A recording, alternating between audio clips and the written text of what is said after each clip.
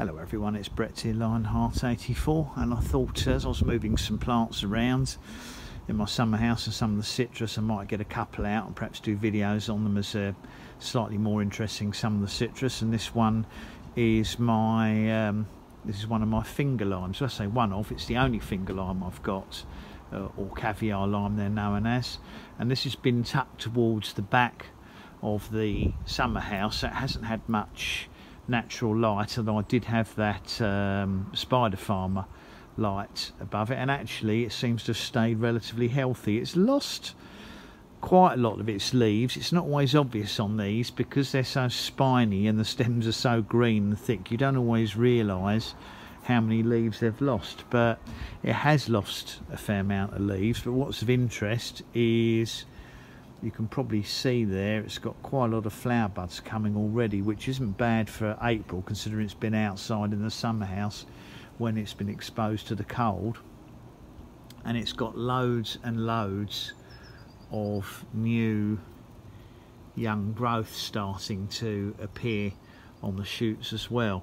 So I think it'll be okay to leave it outside. They're reasonably hardy. They're as cold resistant as quite a lot of the other citrus. I mean, obviously frost would be a problem for this new growth and the flowers, but if we haven't got any frosts coming, I should be okay. So I'm going to give it a good feed because it feels a little bit light, a good watering with some food in it, and hopefully that will give it a boost and get it flowering nicely. I will put it in a very sheltered position on my decked area. I don't want to expose it to cold winds and heavy rain because it's the only caviar lime I've got left, or the only finger lime, and I lost the others to roots problems, so they can be a bit finicky.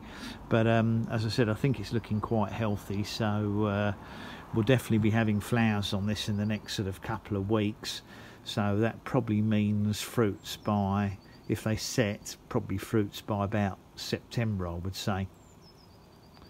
This one's actually just called Caviar Rose. I think that is the variety name.